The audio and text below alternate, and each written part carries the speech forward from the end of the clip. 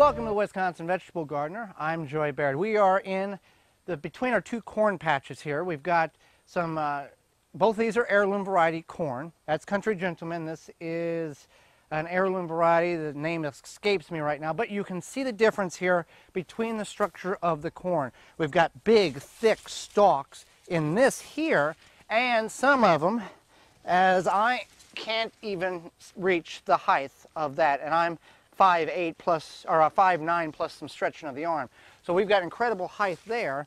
We also got some good height over here, but you can tell on the stalks they're much more spindly than those. Now, a couple reasons for this.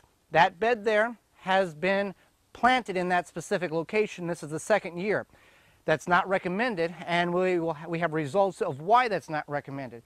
This here is the first year of planting this bed. We've added a lot of amendments to the soil, built the soil up, and planted. Obviously, we didn't add enough amendments to this soil because of the spindliness and the small structure of the corn.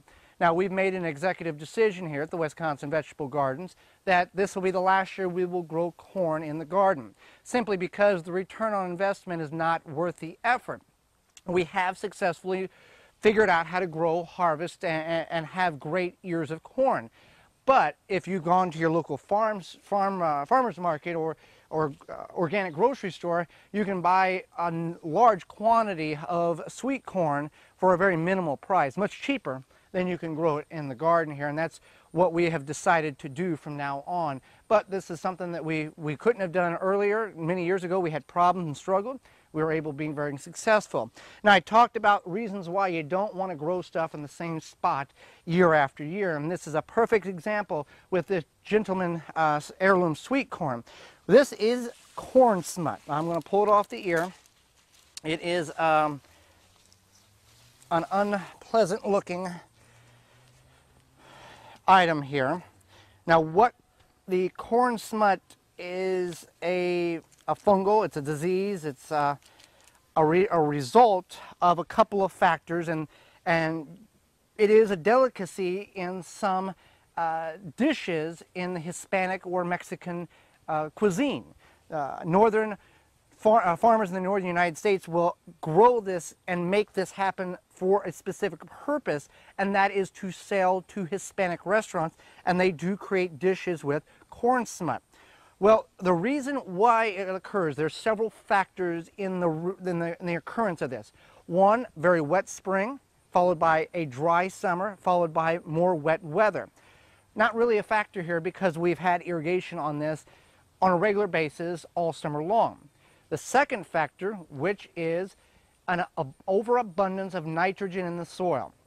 When we planted this bed initially last year, we added a high level of organic fertilizer. It had a very high level of nitrogen, about a 25, 19, 17, I believe, something in that 25, 32. This year, the same type of fertilizer, the same high number, that 25 to 32% nitrogen, we added to the soil. Well, this is the result. Now, this is not occurring on every ear, but this has occurred on about half dozen to 10 ears of the corn.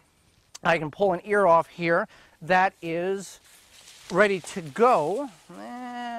Yeah. And this ear is perfectly fine when it comes to eating sweet corn. There's nothing wrong with that ear at all. Very well structured ear. There's a little less kernels on the high end here, and that's just because of pollination. This was on the outer edge on the back side there. So typically they're going to be less pollinated than central corn because the tassels pollinate the ears. The pollen falls on the hairs, which indicates each hair is represented per kernel. So it's not occurring on every ear, but it has occurred on several ears. Now, there are recipes online that you can use to cook this down if you feel or find or want to experiment with it. Again, it is an edible portion if cooked and processed correctly, and Hispanics or the Mexican community and chefs are very well known in order and are able to do that correctly. We're not going to try to sell this because we don't have enough of it, and if this is occurring on your corn, that could be the factor. You're planting it in the same spot year after year. You've had a wet spring, dry summer, wet return, a wet later summer, and that's what also occurs. But most likely on our situation, well, I know on our situation, it is because there's been too much nitrogen added to the soil. So this bed, as the corn matures, we will harvest it, and then we will not plant corn again for, as far as we know, as long as we can think about, and we'll put something else in this area. Now, what would be recommended in an area that contains a high level of nitrogen? Greens. This might be the best spot for us to put kale and Swiss chard come next year, because those are leafy greens, and green is what the nitrogen is what enables the plant to have good lush green foliage, and that would be an ideal plant to put in this location for a couple of years in order for it to suck the nitrogen back out of the soil down to more of a normal level. So that's probably what we will do there. But corn smut, that's what's happening, and that's the reasons why it's happening. It can be eaten if you so choose to. You do not want to compost this.